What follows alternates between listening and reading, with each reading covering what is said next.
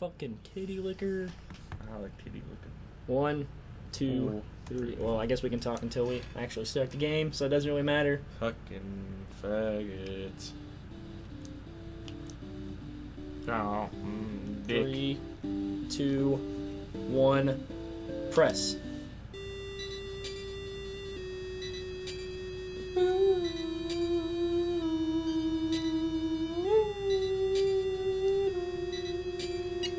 Hello, everybody.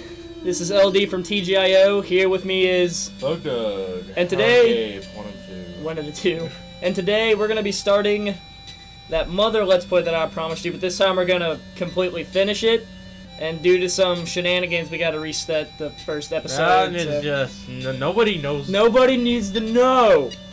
All right, This is so the first time we're playing this ever. yeah, if that level 11 account above it, that wasn't us. So, from what I understand, Gabe, you've never really played a Mother game before. No, officially no. Officially, no. Well, Officially neither of you. I've played all three, just not. Officially? Yeah, man, officially. I'm about to buy this game, actually. Yeah. Yeah. So hopefully I can show you through Did this you name magic. Floyd, by the way? No, I never named him Floyd. Pizza. TGIO's favorite food will be the pizza. If I can figure out what the fuck Z is. So we're gonna take you through this magical adventure. I'm gonna give you a little bit of backstory while we're here. In this game, everything will try to kill you. Keep that in mind. Everything. That in this game is made by a man called Shigesato Itoi, which is known as pretty much the Renaissance man of Japan. This man is literally quite famous for almost everything. Everything. Even things that aren't related to the games that he made. Apparently he's a pretty good screenwriter. In the early 1900s, a dark shadow fell over a rural town in America. Shortly after, a married couple mysteriously vanished. The man's name was George. The woman's name was Maria. 2 years later, George returned home, but never told anyone where he had been or what he had seen and done. Instead, he deeply immersed himself in strange research. As for his wife, Maria, she never returned. Great way to start a child's story. In 1988, outside the town of Mother's Day. There it is. Here we have it, ladies and gentlemen. This is the beginning of Earthbound Zero, as many might know it, but I'm going to call it Mother, because it's its Japanese title, and we're playing the Mother 1+2 ROM with an English patch. Now, if you do this, one thing that you'll get is that you'll get the easy ring that the translators put in. Really helpful for this beginning of the game. So, if you don't use the easy ring, then you'll get fucked over or something? Yeah, it's actually considered an accomplishment in the fan base to beat this game on their regular NES settings and not die like once. Every other NES game, really fucking hard. Like this NES is game. This is could be defined as a NES RPG, as it's really good, but it hasn't aged well at all. As in, it's really fucking hard. Yeah, it's really hard. Say it if hasn't you're not, aged well, it usually just means it's really hard. I say if you're not using the easy ring, it's pretty hard. I have beaten it before without using the easy ring. I wouldn't recommend it. Now that was our first battle right there with the evil possessed lamps. Another evil possessed lamp. It's real. Why is the lamp attacking you, by the way? Because Earthbound.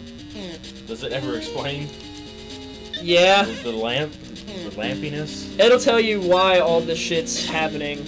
You just gotta get immersed. Gotta play about 20 hours first. I don't even think this game's 20 hours. What if I had no idea how to play this game? Would it be 20 hours? Be well over 20 hours? Maybe. Now here we have the first, I'd say first mini-boss is the baby doll in your sister's room. Now this baby doll actually holds some significance once you beat it. Why would you consider it a mini boss though? Because if of it's its not harder than. Because of its significance to the plot. I've played mini bosses and they have no significance. They're just harder than regular. Well, you did it wrong, alright? There's rules, and you gotta follow them.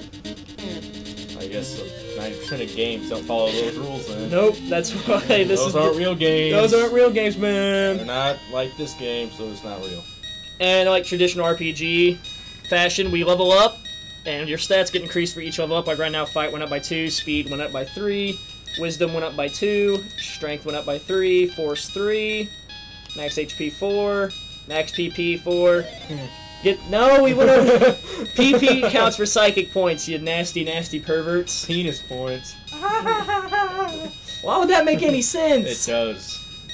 And since Trust I'm using me. the easy ring, we get 2 levels up out of that fight if you fight both lamps. All these stats are significant, like HPs, of course, health, PPs, how many psychic points you got, and we learned a new psychic PSI move in battle. The mysterious phenomenon has stopped for now. Let's check. So right now we have life up. This is the little status menu. It shows you your level, offense, defense, fight, speed, wisdom, strength, force, EXP, HP, PP, and what you have equipped plus melodies. Now you might be sitting there wondering, now LD, what do those melodies have to do with anything? Yes, LD. What do those melodies have to do with anything? Those melodies become really important in the game. And this is why this baby doll holds significance, because it holds the first of 8. But LD, what is the significance? You will learn in dear time.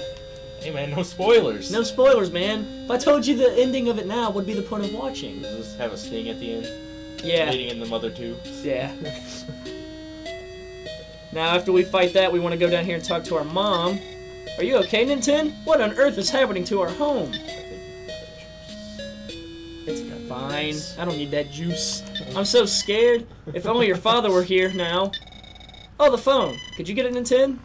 It's not your father. It's someone else. It's your uncle. It's someone else. Nintendo picked up the telephone. Nintendo, it's your dad. Also known as your uncle. I know you like to call me dad for some reason. I know, I've been a father figure. Nah, it's your dad. I see. Sounds like it might have been a poltergeist of some sort. See? Shit was possessed. I don't believe in ghosts.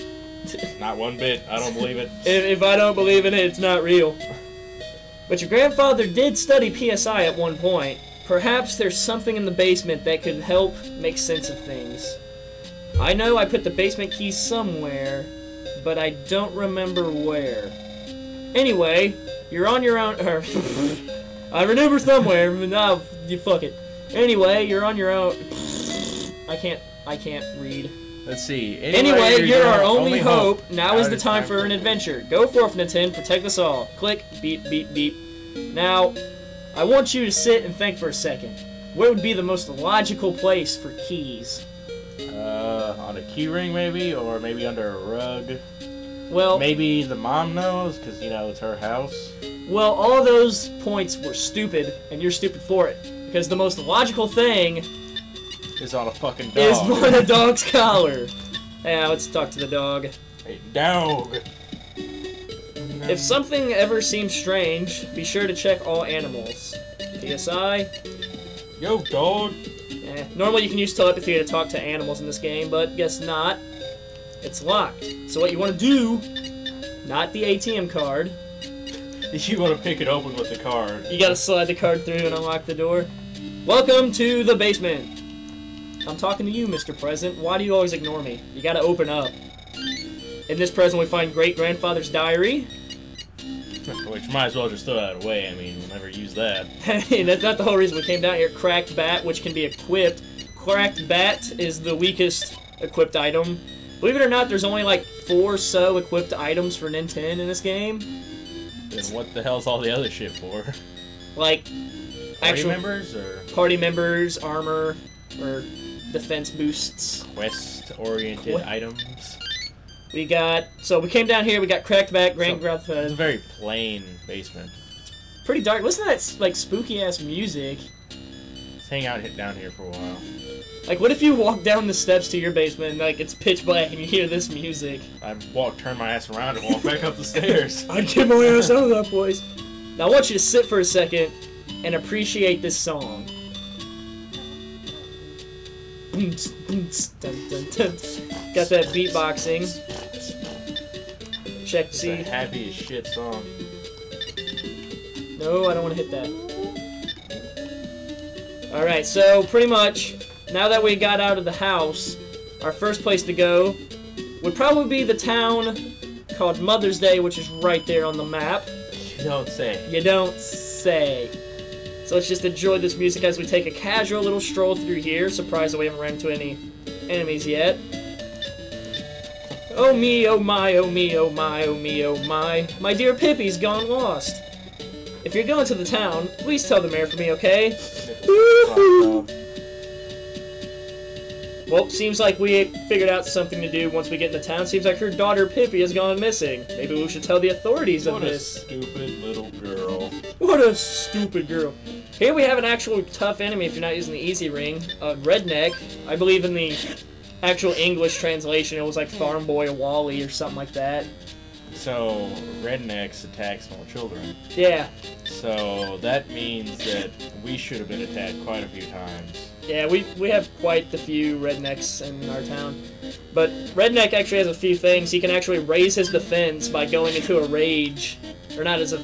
Yeah, like he flew into a rage. About those Obamas and all, man, they just get so angry. No, Mitt Romney's the best. Mitt Romney.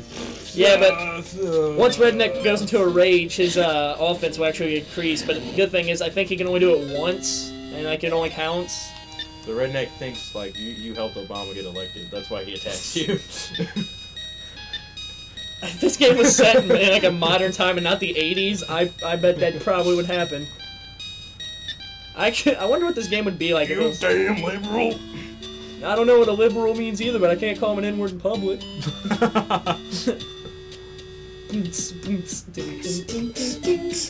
got those beatboxings. Did a poltergeist attack your house? It tore mine apart. Yeah, it used to be in this very spot. Used to be right here in the road. People used to get mad all the time. Maybe the ghost was angry because its house was in the way. Well, here's the beginning of the first town Mother's Day. Did you come from the cemetery to the south? Or you didn't come from the cemetery to the south, did you? Please tell me you didn't. Seems like there might be some comeuppance. Well, bitch, it looks like I'm going to the cemetery. Looks like we might have to go to the cemetery later in this game. Well, everybody, this was the very first part of the Earthbound Let's Play. Kind of boring, I know, but stick around and it'll get a whole lot better, I assure you. We just got the basics settled. As always, this is LD from TGIO, accompanied by Doug and or Gabe. And we hope to see you next time. Thank you very much for watching. Bitches. Thank you very much for watching and hope to see you next time. Peace out.